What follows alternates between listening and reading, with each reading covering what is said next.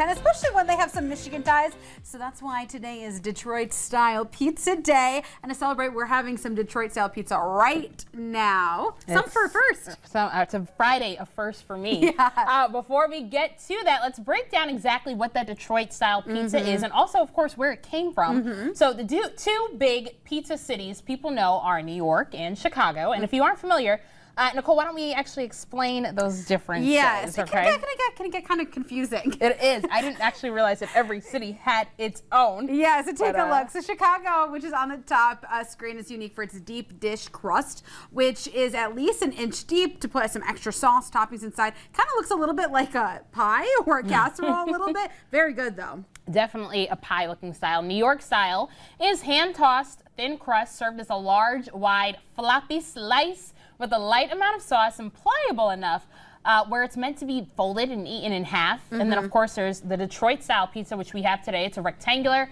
deep dish baked to a crisp top with cheese and topping straight to the edges. But where did it begin?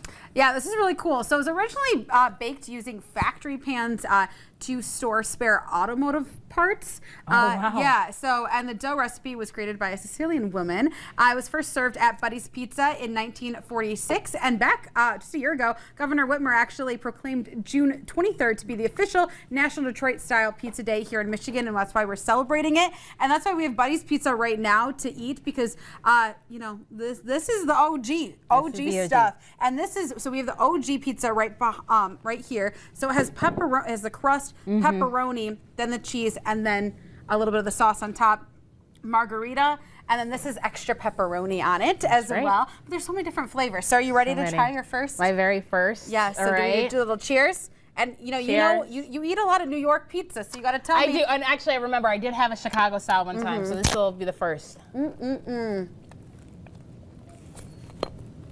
Very good. Very good. Crusty. Very good. Yes. I like it. It fills you up really fast. It does. And the sauce is very unique too. But yeah, I like the crust. You do? That is something I really, really like. I like when it's like a little toasty on the side like that. Love it. I know. So how do you feel? A little bit I feel more like a Michigander, more and more every day. Yes, and we love to get fun facts here too, because obviously it's our little Studio 10 tidbit, but it's also nice when you can do a little taste testing.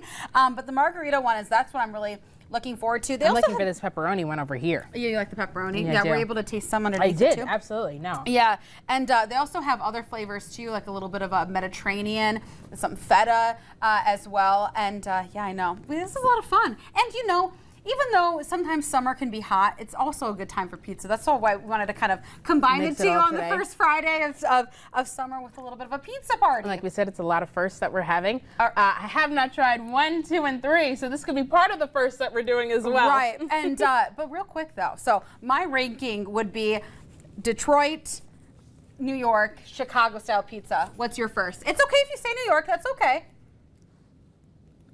As long as you don't put, you don't New York and Chicago. Oh, stop it. Yes! I really like this. This is more than New York?